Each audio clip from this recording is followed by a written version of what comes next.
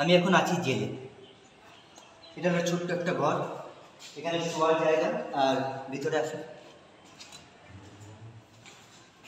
এটা হলো পায়খানা করার জায়গা। দেখুন কতটা অস্বাস্থ্যকর পরিবেশ।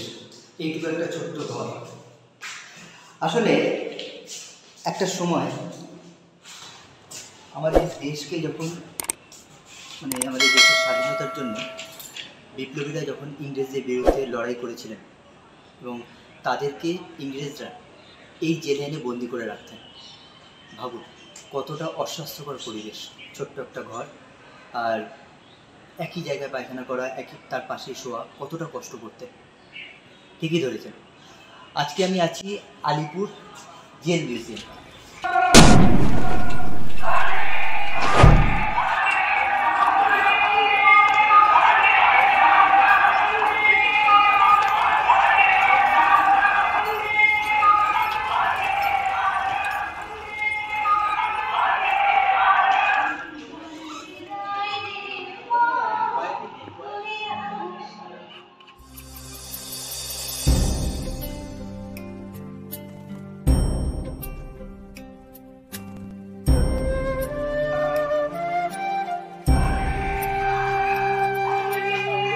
এটা হলো ফাঁসির মঞ্চ।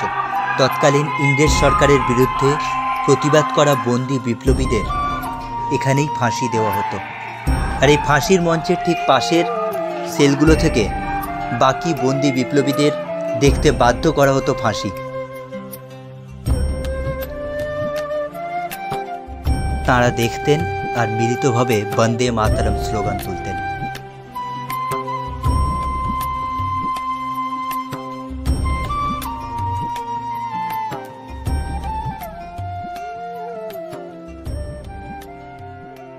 ফাঁসি দেওয়ার পরে বিপ্লবীদের এই সেলে আনা হতো। এখানে ডাক্তারি পরীক্ষা করার পর বিপ্লবীদের মৃত বলে ঘোষণা করা হতো।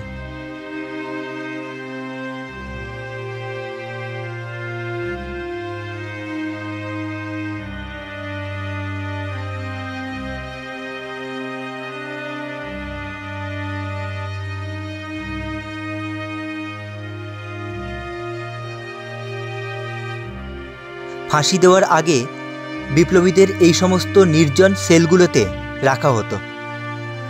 কিছুদিন তাদের শেষ ইচ্ছা হিসেবে তাদের পছন্দসই খাবার এবং তাদেরকে গীতা পড়ানো হতো।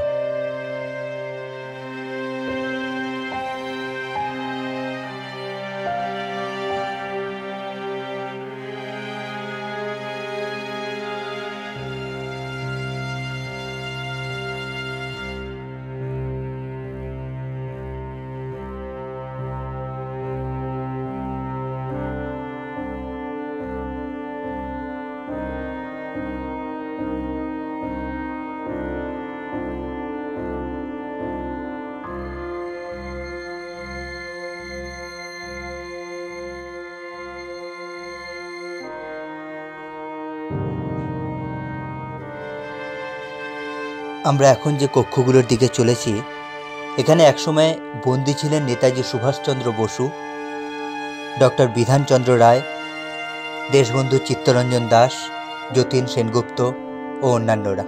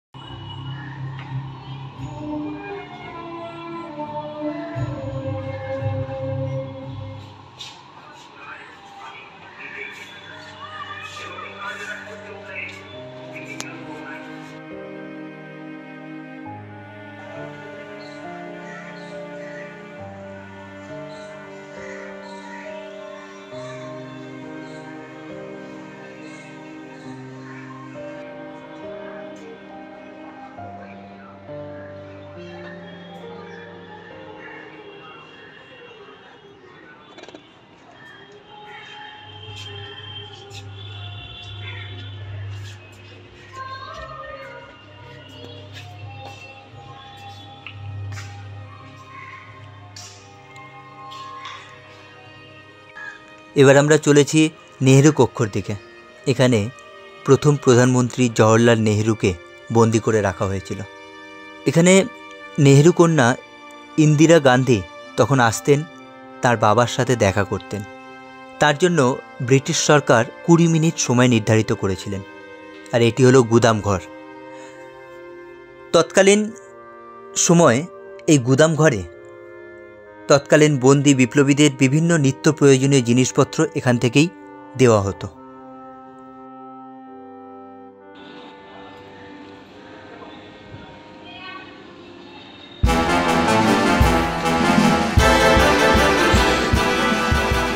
আর এটি হলো তাঁতকল।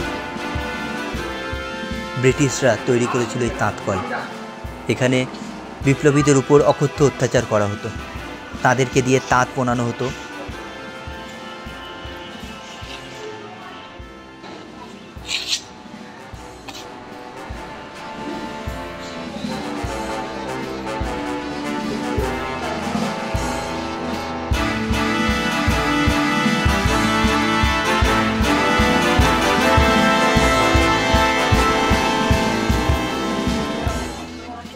আর এটি হলো ওয়াচ টাওয়ার। ব্রিটিশ সরকার এই ওয়াচ টাওয়ারটি তৈরি করেছিলেন যাতে এখান থেকে পুরো আলিপুর জেলটি নজরে রাখা যায়।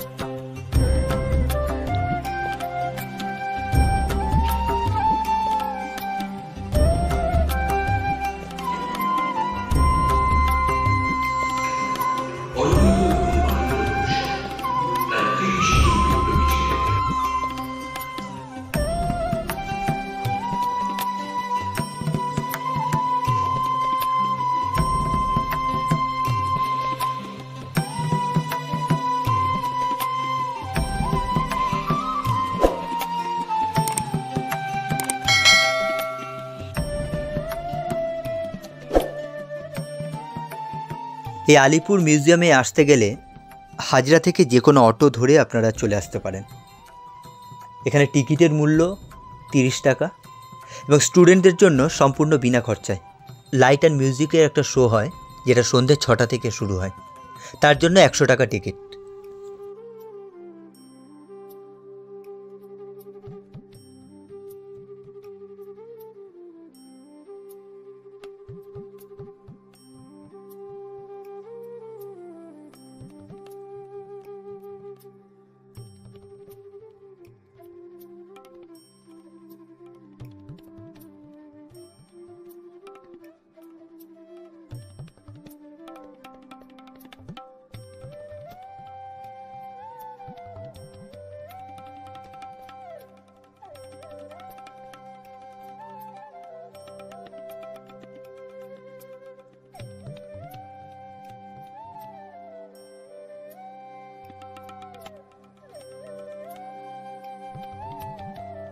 আপনাদের সকলকেই আমার একটাই অনুরোধ, একবারের জন্য হলেও এই আলিপুর মিউজিয়ামে এসে ঘুরে দেখুন।